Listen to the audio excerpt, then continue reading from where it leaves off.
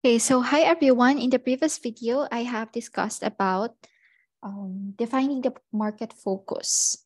Okay, and we have discussed about the different types of markets, the new, the existing, and the resegmented na markets.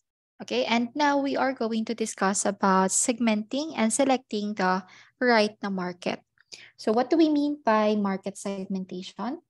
So in the market segmentation, we are dividing a broader na market into distinct groups of buyers who have distinct needs, characteristics, or behavior who might require separate products or marketing na mixes. So market segmentation is a strategy that businesses use to ensure that their products or services are properly targeting the right consumer base. So experts would say that the market segmentation, when applied correctly, is mainly just understanding your customer needs and therefore how they decide between one product or offer and another. Okay. So the basic na concept of market segmentation is that there will be consumers who may want the same product but have different needs. And based on this, businesses or companies or startups are able to focus on the needs of each individual by employing different na strategies. Okay? And then, so companies can then use the market segmentation strategies in order to divide a total market into individual na market groups or the market na segment and focus on targeting these segments. Okay, so how do we define a market segment? So market segmentation is a strategy or a process, but market segment, on the other hand, is a group of consumers who respond in a similar way to a set of marketing efforts. So in the earlier na process of marketing segmentation, you divided a market into different groups of buyers who have common needs or characteristics or behavior. And after doing that process, what you will have will be the market na segments. Okay? Now, what is target marketing on the other hand? Target marketing is the process of evaluating each of the market segment that you have identified and identify or determine its attractiveness and selecting one or more segments to enter. Okay, so after market segmentation, we select the market. We do market selection based on the segment's attractiveness and tailor our marketing strategies based on it. Okay, now how do you do segmentation or market segmentation? All right, so there are different na major na market na strategies that we can employ. So that would be the geographic segmentation or demographic na segmentation, psychographic, as well as behavioral. So when we say geographic, we are mainly focused on the where aspect. For the demographic, it should be the what aspect. Psychographic, who are we selling the product to, or who is going to use the product or the service. And behavioral would be focused on the how. Okay, so these are again the four types of market segmentation: the geographic, demographic, psychographic, and the behavioral. So in the geographic na market segmentation, so of course there will be cultural differences. As we mentioned here, it is focused on the where. Okay, so there will be cultural na differences between people in different na geographic locations. And what you can do then is to tailor your strategy based on these cultural na differences. So the geographic market na segmentation makes na division based on geographical units, including continents even, or nations, or regions, or even your zip code, city, country, population density, or distance from a certain location, climate, time zone, dominate na language, etc. That or any other na aspects that are related to geographic. Okay, and what about for the demographic na market na segmentation? So the marketing experts can also use the demographic variables, and these are basing strategies on the characteristics of the consumers. And this will give the company a business a better opportunity to meet the needs and wants of specific people in the market. So what are some demographic variables that you can make use of? So or you should look into, it could be the age or the gender, the income, occupation, family size, race, religion, marital status, education, ethnicity, and so on. And what about for the psychographic market segmentation? So this segmentation strategy, on the other hand, is based on the belief that a person's personality can influence what products they are interested in. So according to a university in UK, this type of segmentation works for image-based products like, let's say the cosmetics or jewelry or clothing or cigarettes, then alcohol, mobile phones, etc. So some examples of this would be looking at the values or needs or goals, pain points, hobbies, personality traits, lifestyle, interest, political party, sexual orientation of a person, and etc. Okay, so what about the behavioral segmentation? So the behavioral is based on the behaviors, of course, of your customers. So you could look into their purchasing habits or the brand interactions, spending habits, customer loyalty, or actions taken on a website, etc. Okay, and let's have an example. So imagine that a car manufacturer that produces a wide range of vehicles from compact cars to luxury SUVs. So how can they effectively target their customer base? So they could employ market segmentation strategies. And here's some example that they could segment their market. So for the demographic segmentation, the company may divide the market based on the demographic factors that we have mentioned earlier. And for instance, they might target young professionals with higher income levels for their luxury vehicles, but while offering more affordable and fuel-efficient models to college students or individuals with lower income. And they can also make use of the psychographic segmentation. So this approach focuses on consumers' lifestyles, interests, values, as well as personalities.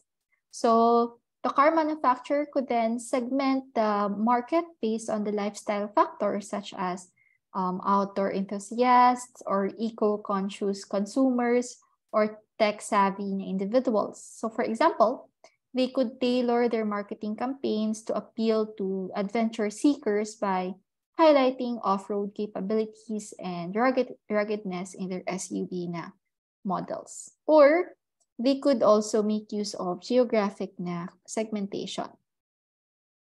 So what the company could do is to promote, let's say, a convertible sports car in a warmer coastal region. So as you can see here, it is taking into consideration the geographic location as well as the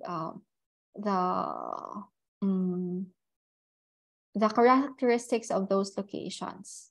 Okay, so they could promote convertible sports car in warmer coastal regions and prioritize all-wheel drive SUVs in snowy, mountainous mountains. So this segmentation would be useful if certain vehicle models are more suitable for specific climates or terrain. Okay, and lastly, for the behavioral segmentation, so this would mean that you have to look at your consumers' purchasing behavior, usage patterns, and brand loyalty. So since you are working on a car industry, so you could segment the market based on factors such as usage frequency or brand preferences or the importance of fuel efficiency. So for example, you could target frequent travelers with hybrid or electric vehicles, emphasizing their fuel savings and environmental benefits. Okay, so by employing the market segmentation, the car manufacturer then can tailor their marketing strategies, product features, pricing, and distribution channels to effectively meet the needs and preferences of different customer segments. Okay, so this approach would enable them to maximize their market potential and gain a competitive edge by delivering targeted messaging and offerings to specific customer groups. So the more specific the target segment that you have, so and again, you can make use of the those segmentation strategies that we have mentioned earlier, and the better the chances of success for a startup. Okay, next would be after identifying your market segments, then you can now ask this question: how attractive is your segment? So how do you choose or select the right na customer base to focus your marketing efforts on? Okay, so market segment attractiveness refers to the desirability of a specific segment within a target market. So it would be assessing the potential of a market segment to generate sales or profits or growth opportunities for a business. So when you evaluate the attractiveness of a market segment, it would also help you to prioritize your resources and focus your efforts on segments that offer the best or the greatest potential for success. So you can look at the size. So this is one of the very important aspects or the important factors that could contribute to attractiveness of a market segment. So you ask this question: how many customers are in your target segment? So the larger the segment generally offer more sales and revenue opportunities compared to smaller ones. And usually what the businesses do is to target segments with a significant customer base, just to ensure that there is enough demand for their products or services. And you can also look at the growth potential. So what is the expected growth of that segment? So it is also very crucial for long-term success. And what usually businesses do is to select those segments that show sign of expansion or have really large opportunities for growth. And what are some factors that you can look at? So it could be population growth or changing customer preferences, or maybe it could be because of emerging trends or new technologies. So this can indicate a potential for a segment to grow in the future. And we also have the profitability. So in the profitability, you can ask, how much can you make per transaction? So it is a very important consideration when you are assessing a market segment. So you can assess a segment's purchasing power or their willingness to pay premium prices, or you can assess the overall profitability potential. Okay, so segments that offer higher profit margins and lower costs of acquiring and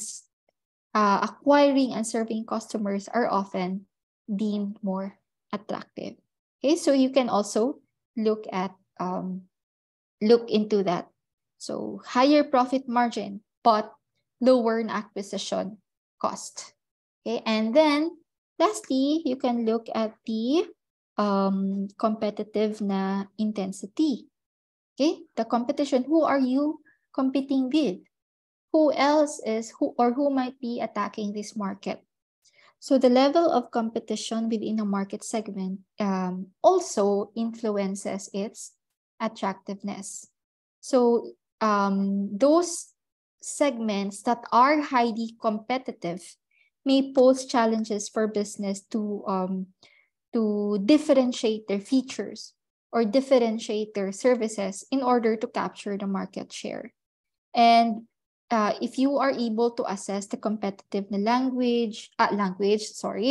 the landscape or the competitive barriers for you to enter and as well as competitive advantages, so you will be able to understand the segments na attractiveness. So there are other factors that you can consider, like the fit with a company's capability or accessibility. So fit with company's capability. So the suitability of a market segment to a company's capabilities and resources is also very crucial.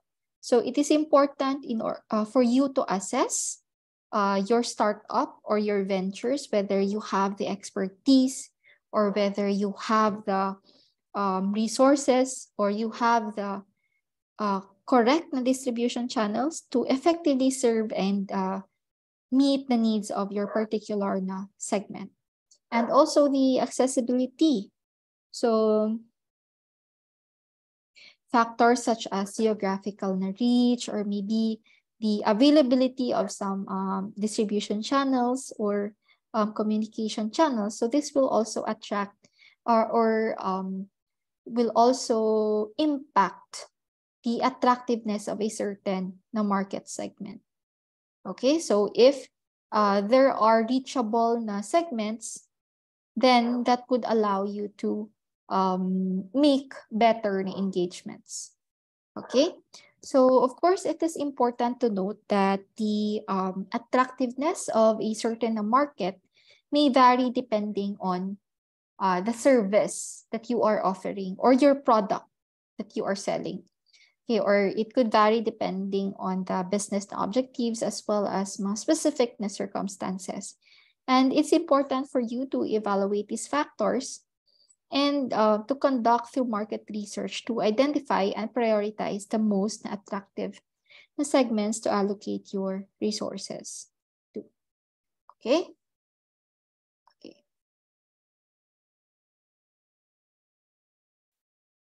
So when you are measuring your market size, not just analyzing the needs of your customers, the need opportunity, the value prop, and then the competitor analysis, but you also have to evaluate the market segment and the target market.